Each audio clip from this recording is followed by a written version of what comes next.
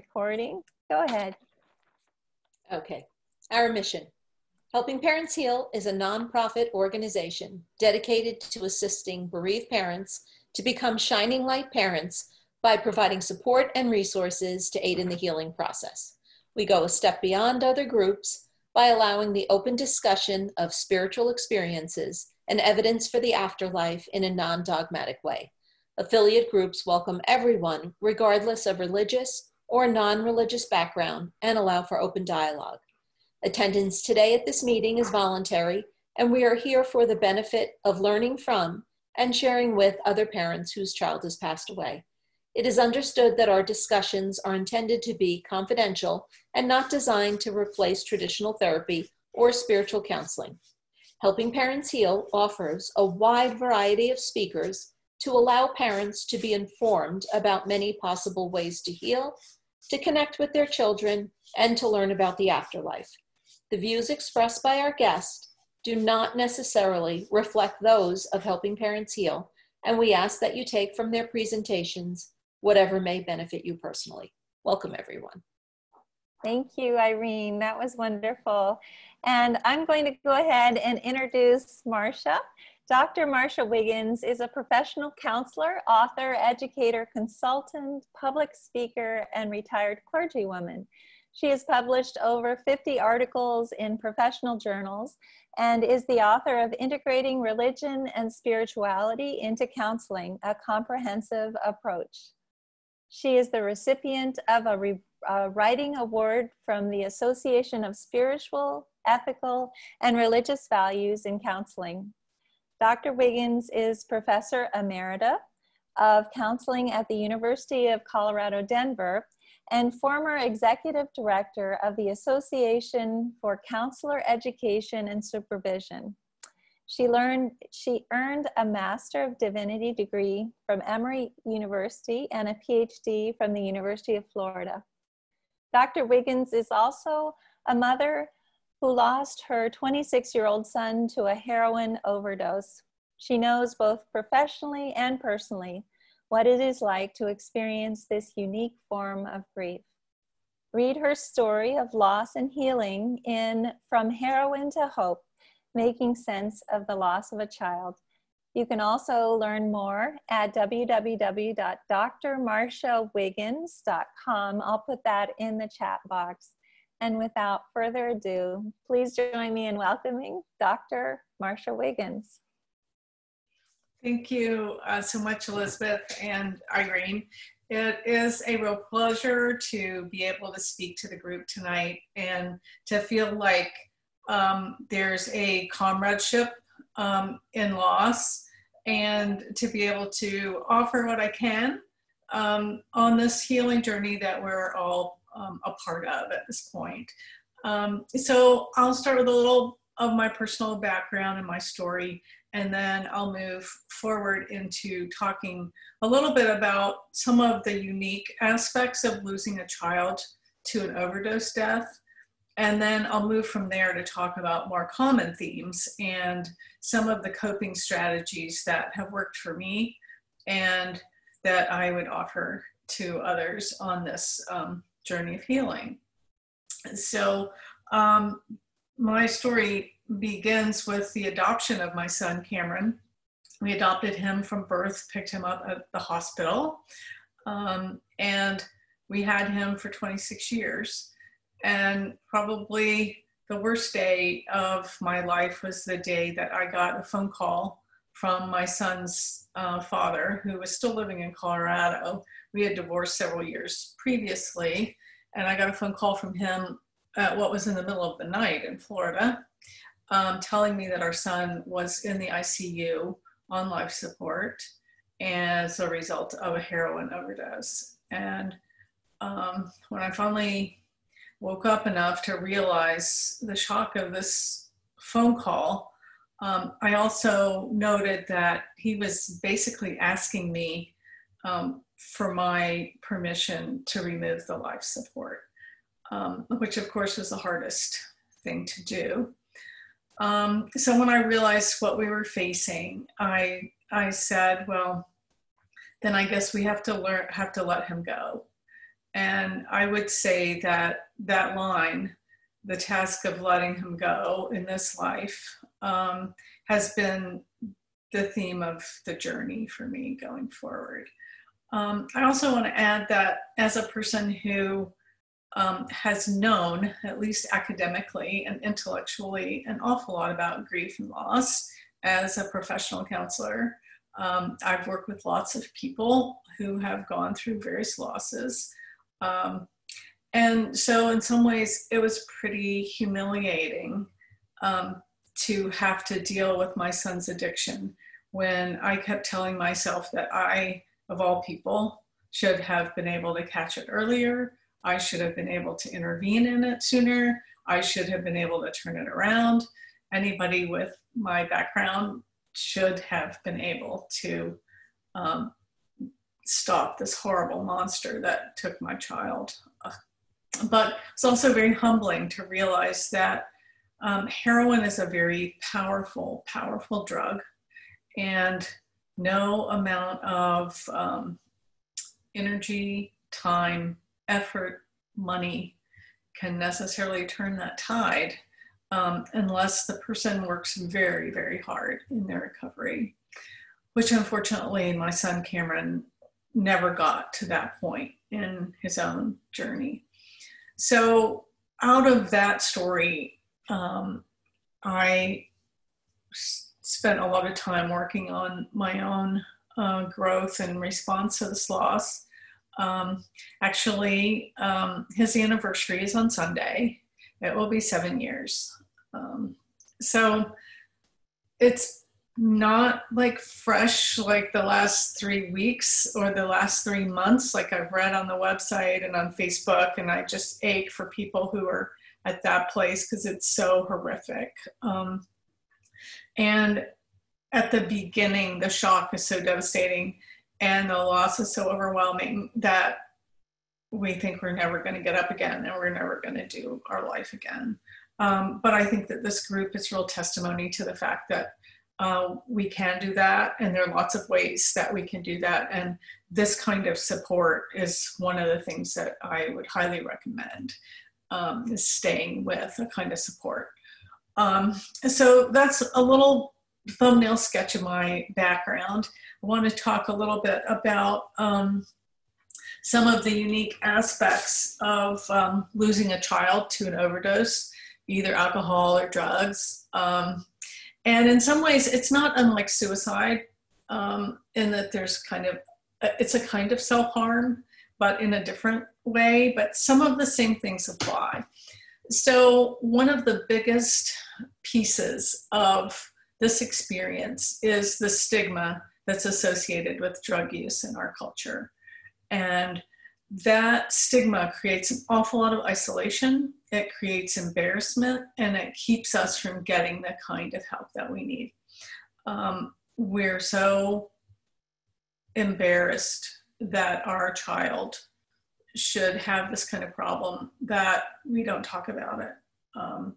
And in the loss associated with a heroin or other drug overdose or alcohol overdose, the loss of that is sometimes considered a moral flaw, a character defect. All of that goes back to the Prohibition back in the 1900s. And then there's the layer of criminalization that also sits on top of drug and alcohol use, especially by minors. So here we are with a child that we adore, whom the culture considers a criminal, morally defective, and all kinds of other things. And so the stigma is pretty difficult, and it really gets in the way, or it can get in the way of our healing. One of the other things that happens when parents have been dealing with a child's addiction, and in my case, my son was an adult, which is a really different thing as opposed to a teenager or your child living in your home with you. My son had gotten into drugs when he was a teenager. He was moved out at 18. And so there were several years that he was living on his own. and quite frankly, who knows where.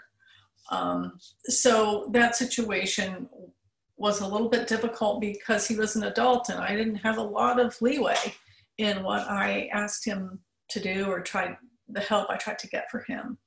But one of the other unique pieces of this is that we feel really guilty for not doing enough to prevent the death. And then on the other hand, we worry that we've been enabling the addiction. And so when we do help, we feel guilty for enabling. And if we don't help, we feel guilty for not doing enough. So that's a trap that parents often find themselves in when they have a child with an addiction. The other thing is, I think, very similar to parents who lose a child to a terminal illness. An addiction is a terminal illness. And in the case of my son with heroin, I sensed it was a terminal illness way before his death from it. And so there is this process of grieving someone alive. And it's like losing the child before they're really gone. And so I experienced a lot of anticipatory grief of losing him in terms of who he was, because the drug basically took his personality, hijacked his whole sense of self and his personality. And then this whole period of wondering every day if I would get that call that I eventually got. So there is that kind of grieving that happens before the death and after the death. I read in one person's blog, she said, to love an addict is to run out of tears. And that is pretty well characterizes that journey on the living side and the living hell of that kind of addiction. And then the other piece of it is that there is, at the end of this awful road of addiction, there is a kind of relief when it's all over. And then there is the guilt for feeling relieved. And so I think that's kind of a unique piece as well.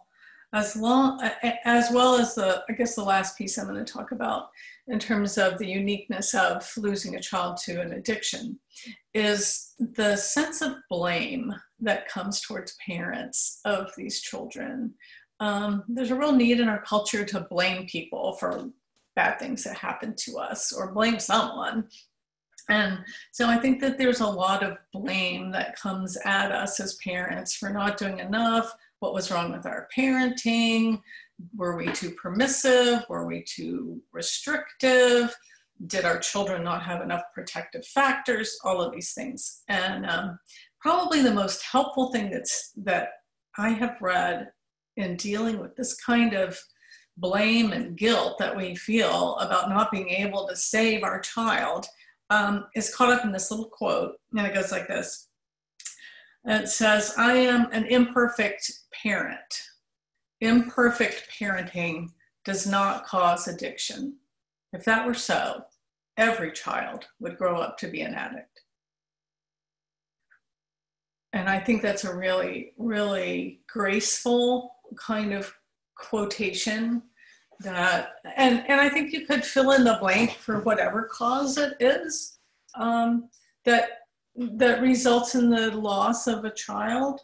You can say, well, I'm an imperfect parent. Imperfect parenting does not cause accidents, terminal illnesses, suicide, murder.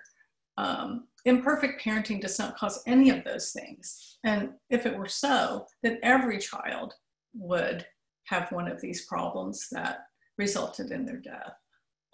So that's been very gracious to me to realize that it wasn't my parenting that resulted in his death, and I can release that and not have to carry that. So moving forward, that's kind of in a nutshell some of the really difficult things that people deal with when they've not only lost their child, but they're having to manage all of this kind of stigma. So I'm moving ahead. Question is, well, how have I really coped with that? What has happened as I've kind of put together both a professional academic knowledge and background in grief and loss, and then a very horrific experience of it personally. And the first thing I would say is that grief is definitely not linear. And even though we have theories that talk about kind of a set of stages, 1, 2, 3, 4, check these off, I did this, I did this, I did that, it's actually more of a cyclone. At least it feels like that to me, and I imagine others would agree, that it feels like I am caught up in some kind of whirlwind and I'm totally disoriented, and maybe I sat down for a few minutes and then I might be swept right back up into it again. So letting go of that sense that I should be at a certain place and be having a certain experience at a certain time, or that there's any kind of timeline, calendar that tells me where I should be with this grief experience. Just simply not so. So that's very important to know. I would say that the other thing that has been really helpful to me is really practicing self-care. And a lot of people, I think especially women, are socialized to take care of others and not themselves. And so when you have this kind of loss, I have learned that if I don't take care of myself, I'm totally worthless for anybody else or offering anything to others. And so I've had to really focus on that in terms of my physical health, my practicing really good sleep habits. And I'm almost to 7 years on the other side of this awful day, and I'm still having sleep difficulties. They're not as bad as they used to be. I still have them. I've really had to pay attention to my nutrition, be intentional about that, be intentional about my exercise. I can remember the first week or so, I could hardly move forward, but I made myself walk around the block. And then I made myself walk a little farther, but my physical exercise, taking care of my spiritual life. I was practicing yoga before that, and I started doing more of it because it made me feel like that the tension I was holding in my body could be released through that. And that's been a really important self-care practice, as well as really digging deeper into my practice of meditation and mindfulness. And I'm sure that there have been other programs that are focused totally on this, but those have been very helpful to me. Also, being more compassionate about myself and not beating up on myself for not making more progress on the healing journey. And not long after Cameron's death, I was mindlessly scrolling through Facebook, which kind of is a numbing experience, or it can be. And I came across this meme that was so helpful to me, and it just felt like a gift right out of who knows where, but it said this, it said, "If only and I should have will eat your brain. If only and I should have will eat your brain." And that has been such a gift to me, because it helps me realize when I'm going down a rabbit hole of asking, why did this happen? What if I had caught it sooner? What if he had gone to a different rehab? What if they hadn't let him out of jail when they did, and then he was on the street? I can go 1,000 different directions with that until I realize that it will eat my brain. And so I've tried to practice interrupting those kinds of thoughts because I know they're not going anywhere helpful. The other thing is developing compassion for other people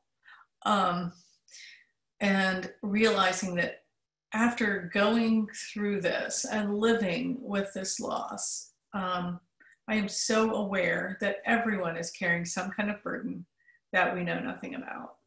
And so the practice of kindness, the practice of compassion, to perfect strangers, realizing that people don't know what I'm carrying. I have no idea what they're carrying. So any kind of kindness really helps. And then the other thing I want to talk about is, and it's maybe a little bit academic, but it's been so helpful to me. And that is that there is a theory of stress and coping that's been around for a long time, probably since the early 80s. It was put together by two researchers called McCubbin and Patterson. And it's kind of a family coping model that helps us understand how we're doing and what might be going on and in our crisis. And so briefly, these researchers say that the key to our adaptation to loss, or the key to our accommodation of this kind of grief, depends on three factors. One is, before the loss, what were all the demands that were piling up on us before this happened? Okay, so some of that may look like, well, our work stress, maybe we lost a job, maybe we have elder parents, maybe we've been through a divorce, we're in an intense relationship with our partner, maybe there's disabilities, financial problems, mental health issues, raising other children. That's the pileup of demand. So that's one factor that goes into our adaptation. The second one is, what are our resources and capabilities? And so our resources are not just money, but our attitudes, our knowledge, our support from our friends, from support groups like this, from our family. What are our coping skills, our history of coping with trauma, other kinds of losses? That's the second piece. And then the third one is our perceptions, which means, how do we see ourselves? How do we tell ourselves that we're able to cope with something like this? What is our belief system? What do we think happens to people after they die? How does that story impact us? And what is our commitment to our family going forward? So I've run through that pretty rapidly, but the pileup of demands, the resources and capabilities, and the perceptions coming together predict how someone will do with a crisis. And they also predicted on the other side of the crisis. So if you're really struggling with this kind of loss, think about the other demands in your life. If you're not just getting up and going forward, maybe it's because you have a really big pileup of demands, more than another person. And fortunately, when this awful thing happened to me, my pileup was lower than it had been at other times in my life. And I'm grateful for that. And I realized that pileup of demands is huge when it's taking energy away from the healing process. Resources too. I happen to have a fair number of resources in all of these kind of categories that really helped me manage. And I have a faith, a belief system, and I have this really kind of strong belief that we can't control anything in our life except our attitude towards what happens to us. And that belief system has really helped me as a perception. So this model helps me think about how am I doing? Well, if I'm not doing as well as the person next to me, maybe I have too big of a pile of demands, or I don't have enough resources. Or maybe I'm telling myself a story about what happened to my child, or about my parenting, or a host of other things I'm telling myself that are not very helpful to my healing journey. Maybe even I'm telling myself, I'll never get over this, or I will never be able to function in any kind of new normal. So those are ways to help think about how one could work on reducing the demands, increasing the resources, and changing the perceptions.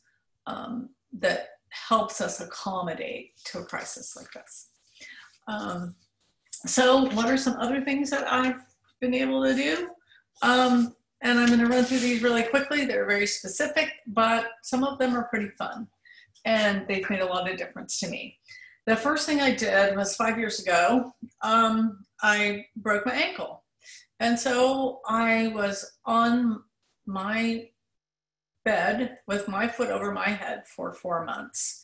And I thought, well, I can just sit here and be miserable and think about Cameron and this loss, or I can try to do something positive.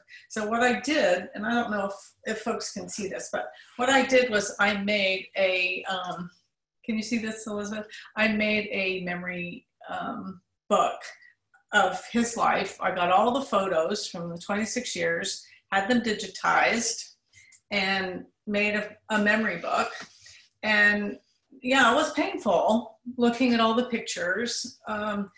And, you know, putting the captions and remembering all those times. But what I think really helped me was realizing that Cameron's addiction was not his whole life. It was one little piece of it. In fact, this is, I don't know how many pages, there may be 3 pages that are during the time of the addiction. The rest of it was wonderful. So getting that in perspective was really good for me. The other thing is that, because Cameron was an addict, he had nothing. He sold everything. He sold his computer before I had it paid for. So there was nothing that he had really left for me to keep, except for, get this, his boxer shorts were in a box at his dad's house. So I got those, and a really sweet friend of mine made them into a travel pillow.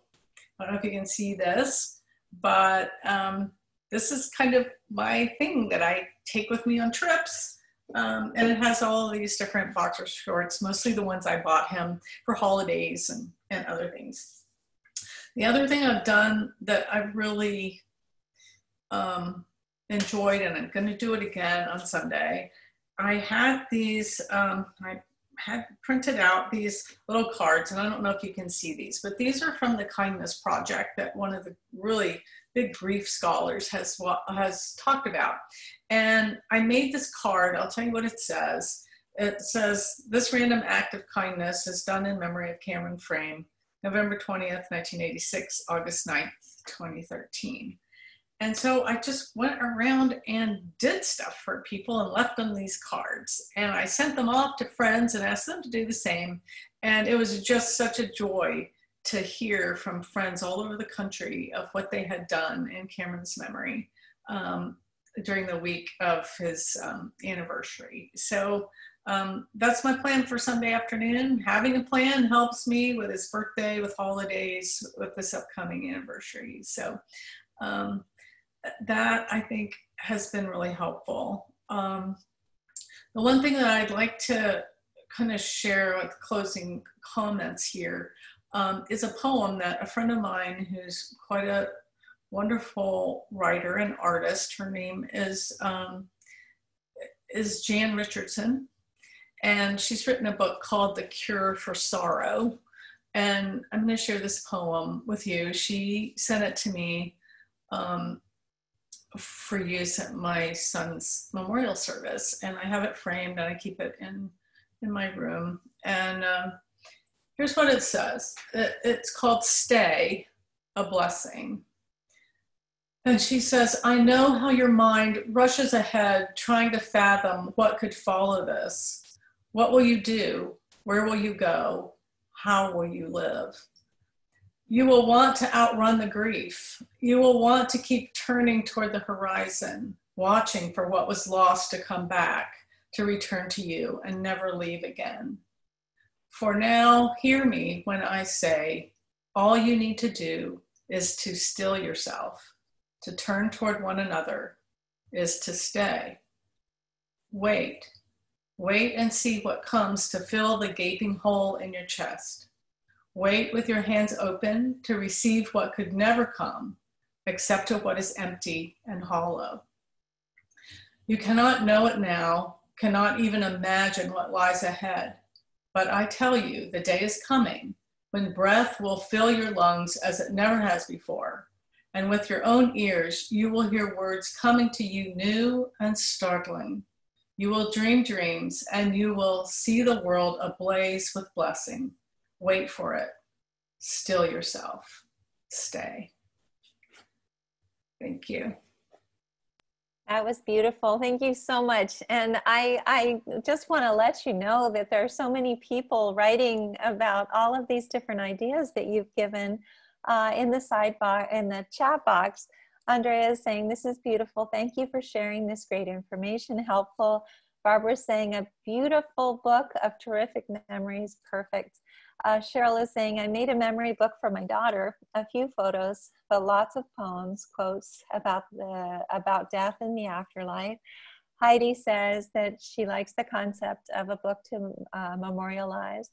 Anna says, I love the pillow. What a great idea. And Valentina says, I had pillows and teddy bears made from my son's dress shirts. Debbie is saying, I love that. I couldn't part with my son's clothing, so I made a quilt from his pants. Terry is saying, I love that idea. Sandra is saying, beautiful way to honor Cameron. And then Heidi is also saying that she loves the concept of a book of memories and how it shows the wonderful life of our child, which was unfortunately punctuated by a period of addiction. Not sure that I'm ready yet to look through all of the pictures. Alicia is saying this information and ideas for memorializing my daughter is wonderful, thanks. And then Tina's saying, I have a t-shirt blanket. Thankfully, my son still lived at home, so I have all of his stuff.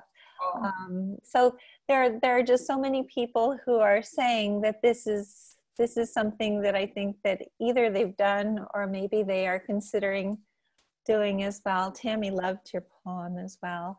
And I was just going to ask if maybe, because Sandra is the person that suggested that you come to speak, if you would be willing, Sandra, to talk a little bit about Marsha and about your son as well. Would you be willing to do that? Yes, let me unmute you. Okay, wonderful. So Sandra is also in Florida, and she has a nonprofit. And maybe you could just say a little bit about your nonprofit and about your meeting Marsha and about what she's done for you. Well, first of all, thank you so much for having Marsha tonight. 'Cause I got so much the first time I heard Marsha speak that I just want to share Marsha with everybody. So I'm just so happy, and thank you, Marsha, for coming tonight, because I know this group really needs to hear your words. The first time my husband and I went to listen to Marsha speak, I like to say that she kind of paved the beginning of the pavement of my healthy, intentional, deliberate journey of grief. And then when I went and bought her book, From Heroine to Hope, the book looks like one of those Christmas trees that you fold all the corners in on the magazine and click it together and it stands up by itself, because everything made so much sense. I wanted to highlight everything so that I could read everything. At the end of each chapter, it asks you questions, and it lets you just process the information that she's just given you. And it's not just one way of thinking. It's a lot of information with different ways to consider something in your mind. My favorite was about imperfect parents, because I've learned so much over the past 2 years and 4 months or whatever it's been. And one of the most important things that I've learned is, guilt and regret are two things we can't do anything about. And the more that I've learned, the more knowledge that I've gotten, I've learned I didn't cause my son's addiction, and I love my son. I didn't love him any less than I loved my other children who do not suffer from addiction. And I learned also that my grief started way before he passed away. as I lost him slowly, the person that I knew and loved. And I couldn't have cured him. I could only be there to support him, but it had to come from within him. And I think after something like this happens, you know, we want to know why. We want to make reason of it. We want to point a finger, or even if the finger is pointed at ourselves, to say, I'm supposed to take care of my child. I'm supposed to fix it. You know, from the time we find out we're expecting, we're programmed to fix our children's pain or problems because we're good, loving parents.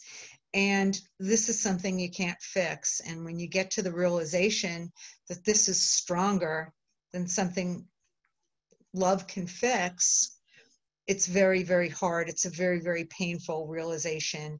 And listening to Marsha, I've listened to her many times. Marsha, I had Marsha as a guest at our local GRASP meeting on my birthday over a year ago. And everyone said, that's what you want to do on your birthday? And I said, yes, that is exactly what I want to do on my birthday. And we've become very dear friends. And I'm very grateful because I just feel like I'm constantly, every time I stalk Marsha and listen to one of her YouTubes, I just feel like I hear something different every time. And every time I pick up the book, I get something else out of it each time. So I hope that everybody here, you know, has gotten something from Marsha this evening. Joshua, I didn't even say, Joshua was 30 years old and we lost him to an accidental overdose 4 days after he got out of rehab. And it was very, very hard, and it's been a very hard journey. But I do feel that, you know, this journey is not something that we need to do alone, that, you know, united, we're stronger than addiction. And I have met so many incredible, wonderful people over the past 2.5 years. And I'm really grateful for that and the support. And I guess, you know, I'm sure people have a lot of questions to ask Marsha. They don't need to listen to me. Well, I am just so grateful that you introduced me to Marsha. I truly appreciate it. And I'd like to just read something written by Carol Hennessy, who is actually one of our caring listeners. And I think that this is beautiful. People have asked me how I'm so strong after such a recent loss. Brendan ran ahead to heaven in June of 2018. I've told people here on earth that it was life here on earth was hell. It is for any addict. He is now free from pain and addiction. He is finally at peace. Now I focus on helping others in honor of my son. Sadly, though, his addiction, sadly through his addiction, I lost him before he ever left this earth, which I think that that's kind of a theme. And I think it's beautiful too that you're also, but I was going to say Carol is a caring listener, and I think it's wonderful that she is now doing this to help other parents. But you also have a nonprofit, Sandra. Did you want to just say something about that? I just say it really quickly. And that was a hard thing for me because I don't fix anybody else, but I run personal ponies for the state of Florida, the little tiny therapy ponies that can go right into hospitals and nursing facilities. And I work with medically fragile and special needs children and Alzheimer's and dementia patients. So here my days were spent helping people. And you can imagine the realization when it finally came to me that I couldn't help my own child. You know, and when Marsha talks about that, you know, I really feel that kinship because I remember that moment thinking I can't help my own child. And I do use the therapy ponies now. We do go into detoxes and rehabs. And I also speak every month at a rehab. Some of the mothers in the room right now have been to the rehab with me and spoken, and it's very helpful. Just like it's helpful for us to hear from one another, I have gotten to know Josh better by speaking every month at a rehab and having that open conversation, you know, hearing from them what they have to say. And they have learned so much listening to me. They never even considered their mother's perspective of how this was affecting their mother, because some of the times, our reaction was we were just really angry and pissy, and we had every right to be. But it's really very unique because there's such openness and candid conversations. So anybody who thinks they want to do that, I would encourage them to reach out to local facilities in your area and see if you can speak. It'll be hard, but it's like going to the gym. It's hard, but you become stronger. And it's been so helpful to me in my journey. That's a wonderful thing to do. And I didn't realize that you'd started the ponies before he passed, but that's a beautiful thing to do, to go around as well and speak at all of these rehabs. And I just want to say that Deb is saying, Marsha, I am going to seminary school to become a chaplain. I start next month. Yesterday was my daughter's 1-year anniversary. Beautiful Phoebe. She passed of a fentanyl overdose. Thank you so much. And then Carol is also saying that she just started speaking at rehab, which is wonderful as well. Lindsay is saying, my son passed from suicide, had been on meth, but clean for 6 weeks. He couldn't fight the depression anymore. I couldn't save him from himself.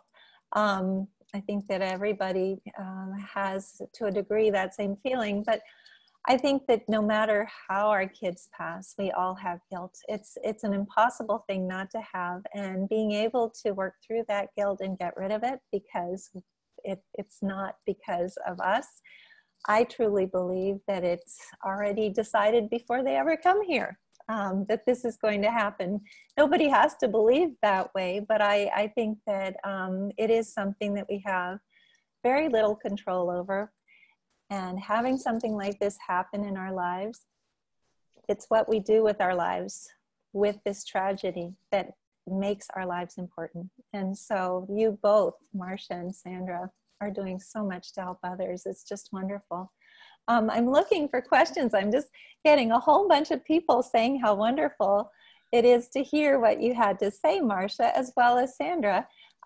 So let's see. Elizabeth, I think Terry asked earlier when she got negative feelings in her head, how to switch them. Maybe Terry, you could repeat your question, but I read it earlier and I think it was a really good question. Okay, good. I'm looking back, scrolling to see, but if I can find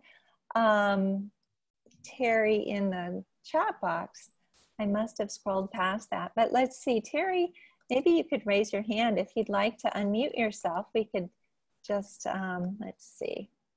If not, let me just try. That's a great question, though. Why don't we just go ahead and have Marsha answer that? Would you like to go ahead and take that question, Marsha? Sure. I think the thing about getting in a thought spiral, a negative thought spiral, is one of those things that can drag us down pretty quickly. And I would say that developing one's sense of awareness in the present moment is really critical so that we're aware of what we're actually thinking. And sometimes I know I've been aware of not knowing that I'm driving, and probably some of you have too. Like you end up somewhere and you say, well, how did I get here? I don't even remember. And so really getting our thoughts focused more in the present helps us realize when we're having these thoughts. That's the first thing, is becoming aware that we're starting down that negative spiral. And then trying to I guess what we say is, as counselors, we say that we externalize those thoughts, and that means like making them objective or making them something outside of ourselves. So sometimes I even talk to the thoughts and say, negative thought or guilt thought or blaming thought, you are not going to have power over me today. So that I can interrupt it in a way that keeps me from getting so far down that it's hard to climb back out. That's a beautiful answer. I think that it's wonderful to talk to them specifically and be able to deal with them that way and tell them to go away. And I do see the question from Terry now. Also, Anna is saying, how long did it take to overcome the tragic loss of your son? Do you have a good idea of your timeline in terms of what that was like for you, Marsha? Well, I would say that I don't know that I've yet overcome it. I would say that I've made a space for it. And I think that, like I was trying to say about the meditation, I did a lot of meditation on issues of resistance versus acceptance. And so making a space, not that I'm going to get past it, but it's something I'm carrying with me. And so like with my ankle, when I broke my ankle, I guess it took me probably 6 months to be able to walk on it again in some normal fashion. I would say it was at least a year before I felt somewhat normal after Cameron's death. But like the ankle, there are all kinds of times that I'm not expecting it, that it hurts. Like I tried to go snowshoeing in Colorado and my ankle had been fine. And this was after like 3 or 4 years. I thought, oh, I'm good. I'm working out with a trainer. I'm doing all this, did physical therapy. And all of a sudden the ankle was like, yikes, I can't do this. And similar thing happens, like one time I walked into the grocery store and a woman was coming out with a birthday cake for a little kid and I just lost it. And that had been like 4 years in. So I think it's just that living with it day to day, like you live with any kind of injury or whatever, it's, I think my ankle's probably stronger because it has a lot of titanium in it. And I think I'm stronger because, as Sandra said, I make myself talk about this and talk to people about it. We are stronger. You're exactly right. And we are in a position to be able to help others with our strength. And it's such a wonderful thing that you are doing that. Leon is asking, how do I deal with the anger I feel about the pandemic, which has led to so many losses? I hear from people all over with loss due to pandemic circumstances. So this is not exactly the same thing, but do you have any thoughts or suggestions about that, Marsha? I do have thoughts about that. I don't know if I have suggestions, but my thoughts about it are that like now the whole world is living in some kind of loss. It's not the loss of a child, but it's a loss of our normal life. And so as much as we try to entertain ourselves and eat and cook and do all kinds of comforting things, we're still experiencing the loss of our life as we've known it. And so there's a grief that's going on that we may not be naming as grief. So that might be one thing. The second thing is that this pandemic is part of the pileup of demands that I was talking about earlier. So not only do we have the regular things that are challenging in our lives, now we've got this blanket of something that's holding us down and is very scary and is costing us lives and livelihoods. That's one more level of a demand that makes moving through a grief process even more difficult because things are not normal as we would want them to be. So we're dealing with that. So I would also say that any kind of loss triggers the next loss. So this pandemic is a trigger for all of our losses. I guess that's how I would respond. Yeah, I think you're very right. I think that it's a lot harder in some ways for us, but it's also a lot easier because we've experienced the worst thing that we could ever experience in the whole world. Right. And we've come through it.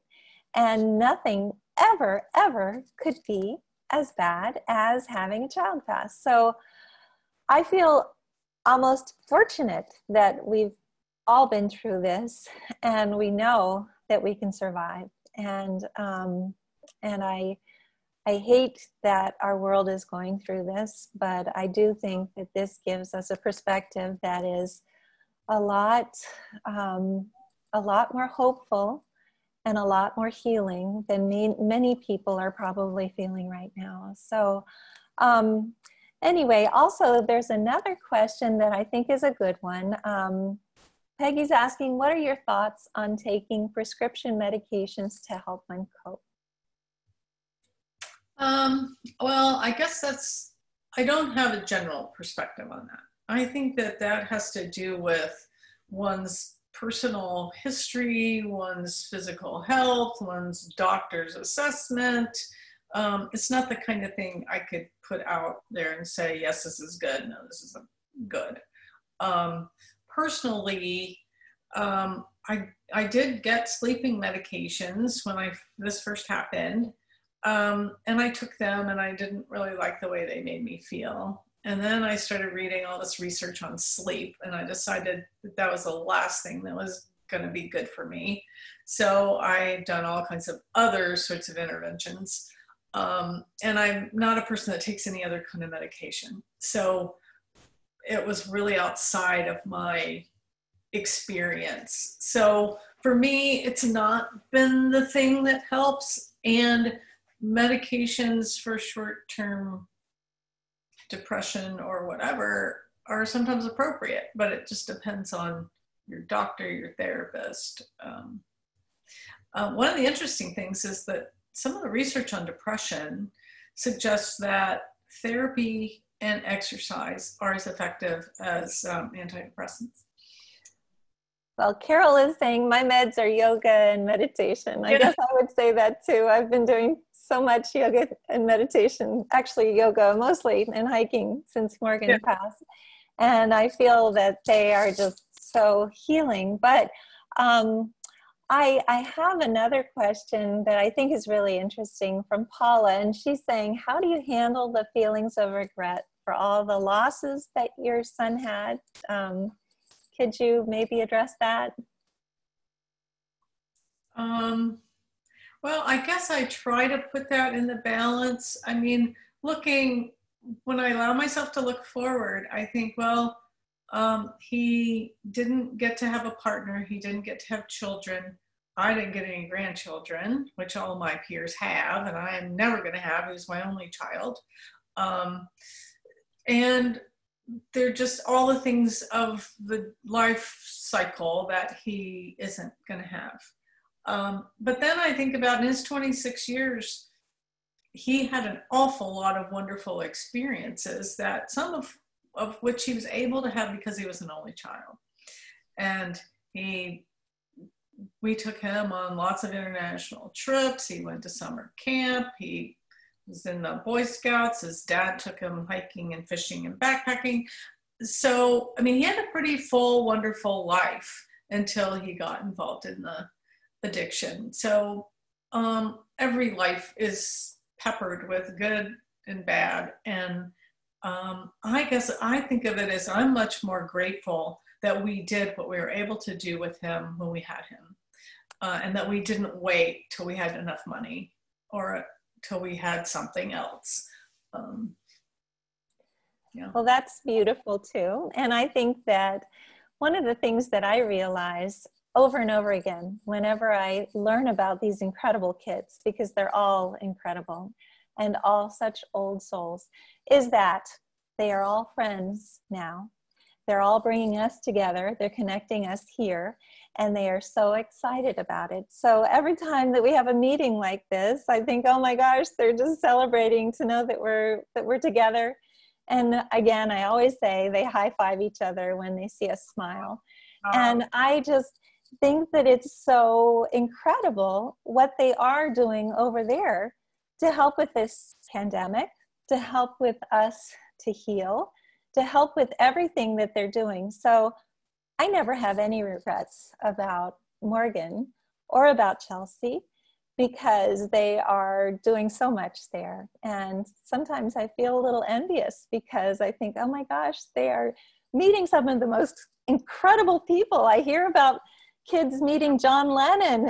Who was it? Rose the other night was able to hear about her son hanging out with John Lennon. And I know my son has told me through psychics that he's hanging out with John Lennon. There's some pretty amazing people over there. So anyway, I don't think anybody should have regrets because although it's understandable to do so, because as you move forward and as you form that really close relationship with them, you're going to feel more and more connected with them, and you're not going to miss out on anything with them, and they're not missing out on anything with you. So anyway, sorry, I didn't mean to break in there and wax on about that. Let's see, I want to make sure we have answered all of the questions now, though. Let's see. Oh, Terry's saying, I still read the parts I highlighted in your book. I found it very helpful then and now. Thank you for coming to help all of us. And other people are saying that our kids are together. Of course they are. Let's see. So let's see.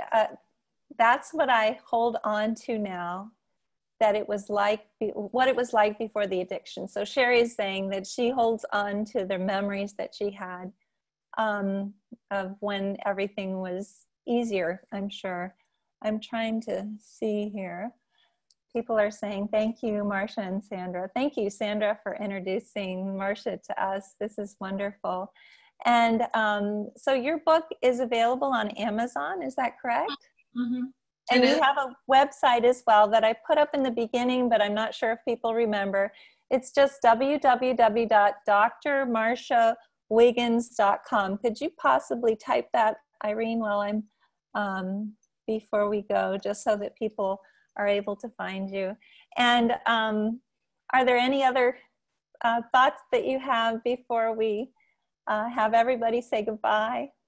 I just want to thank you for all the work that you and Irene and others have done for this group. And I think one of the best ways of moving forward is having people that share the journey, because it makes the burden lighter. And I just have to say, one of the benefits for me has been, you know, meeting these women that have had the same experience, and there are people who really understand, and that's such a gift. So thank you for doing this.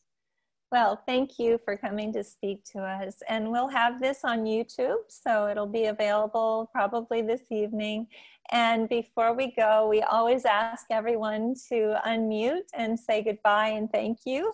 And thanks all of you for being here this evening. I truly appreciate it. Yeah. And so much. We'll definitely Thank you. see you tomorrow. Thank you, Marsha. Thank you. Thank you. Thank you. Have a good night. Thank you. So much. Good night, everyone. Thank you. Good night, everyone. Thank you. See you tomorrow for Karen. Thank you. Yes.